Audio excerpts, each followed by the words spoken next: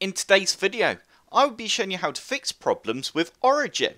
If your Origin is not loading, or your Origin just keeps crashing all the time, and you just keep having a lot of problems with the program, then with a bit of luck, one of the methods that I will be showing you in this video will hopefully resolve the problems you are having. But before we get started, please subscribe to this channel if you did enjoy this video and it did help you, because every subscribe really does help us produce more videos, and plus we have almost hit 40,000 subscribers now, and that is thanks to all of you. And also, as always, don't forget to drop a like. The first thing we want to do is just make sure Windows 10 is completely up to date. If you don't have the latest Windows updates installed, then that could easily be the cause of the problem. The first thing you need to do is open the start menu, and you now need to type in update. You now need to click on check for updates, and you now need to go ahead and click check for updates again, this button here. And if your system does find any new updates, then you will be prompted to install those Windows updates. Go ahead and install those updates, restart your PC, and then see if that resolved the issues you are having with Origin. If that didn't fix the issues you are having, don't panic, because there are still lots of other things we can try. And the next thing is to right click on your Origin shortcut. You then need to click on properties, and you now need to click on compatibility. We now need to tick run this program as an administrator and press apply and OK. You now need to double click on Origin and see if that fixed the issue you're having. With a bit of luck, Origin will now launch. If it didn't launch, then we now want to right click on the shortcut and go open file location, and you now need to scroll down until you find Origin Fin Setup Internal.exe. You now need to right click on this file and go to properties, and you now need to click on compatibility and then tick run this program as an administrator, press apply and OK. But this time, before running Origin, we want to now open up Task Manager by right clicking on our taskbar and then clicking Task Manager. And you now need to just make sure Origin is not running in the background. As you can see, it's not currently running under my apps, which is good. If I just quickly have a scan in my background processes, there we go, there is actually Origin Web Helper running there. End the task, anything related to Origin, just completely end it. Once you have gone through it all, go ahead, close Task Manager, and then launch Origin and see if that resolved the issues you are having. If Origin still isn't playing ball, then the next thing we want to do is make sure everything is still closed in Task Manager again. And you then need to go back to this folder, the Origin folder, but this time we want to actually delete the Origin Fin Setup Internal.exe. Just right click on the file and go delete. There we go, as you can see, mine has now gone. Now go ahead, launch Origin and see if that resolved the issue.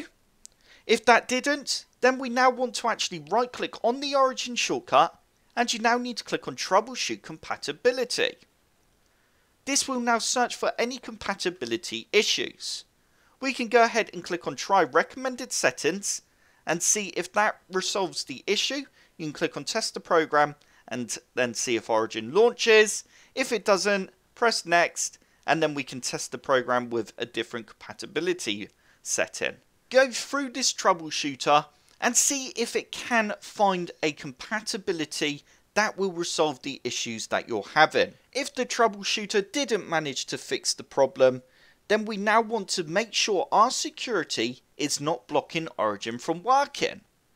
A lot of times programs like Origin, Steam, anything like that can actually be blocked by your firewall.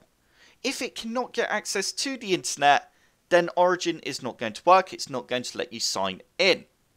So open up your security software and just disable it for 5 minutes, and then just open Origin and then see if it's working. If it is working when you got your security disabled, then you know the security is causing the issue. This also includes any antivirus programs you may have installed on your computer as well. Just disable it for a few minutes, and if Origin does then start working, then you need to add Origin to the exception list in the security programs.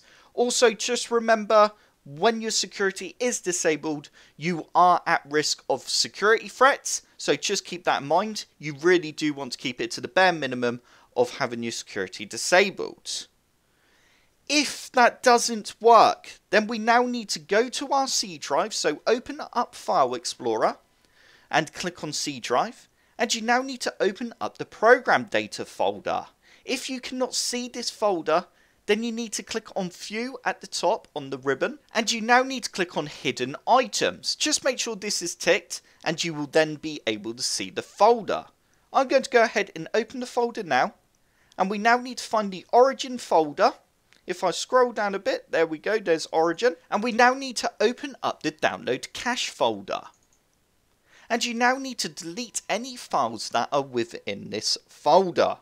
Once you have deleted the files, go ahead and restart your computer this time, and then launch Origin. If that didn't help, then we now need to click on the link that's in the description below, and you will end up on a page that looks like this.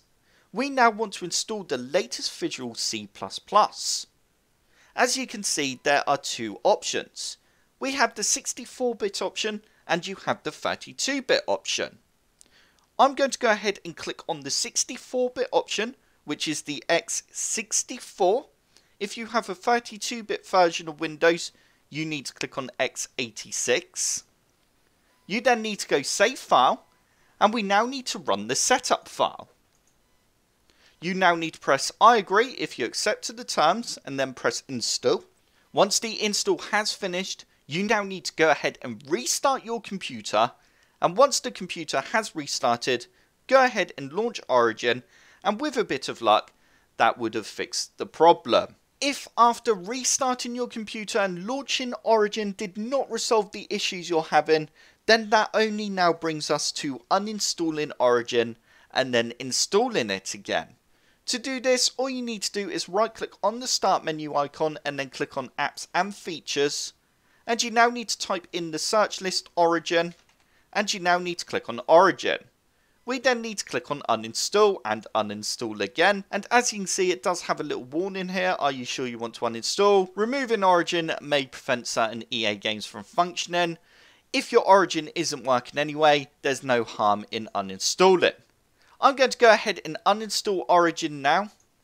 Once Origin has finished uninstalling, we can then go ahead and press Finish and close down this settings window here. And before we install Origin again, I'm not sure why it didn't remove the shortcut there, we now need to open the start menu, and you now need to actually type in disk and click on disk cleanup. We now want to keep our C drive selected and press OK, and you now need to click on clean up system files and then click the C drive again. We now need to go through this list, and you definitely want to make sure you have the temporary files selected at the bottom. And just go ahead and select as many options as possible. Once you are happy with the options you have selected, but like I said, select temporary files if you can, go ahead and press OK and delete files. This will now permanently delete those files.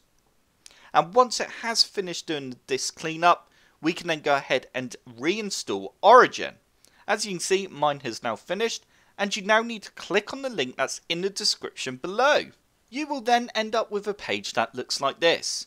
You now need to go ahead and click on Download under Windows, and we then need to go Save File. Once the file has finished downloading, we can now go ahead and run the setup file. You now need to click on Install Origin, and you can now choose which options you would like to keep selected and choose where you'd like to install Origin.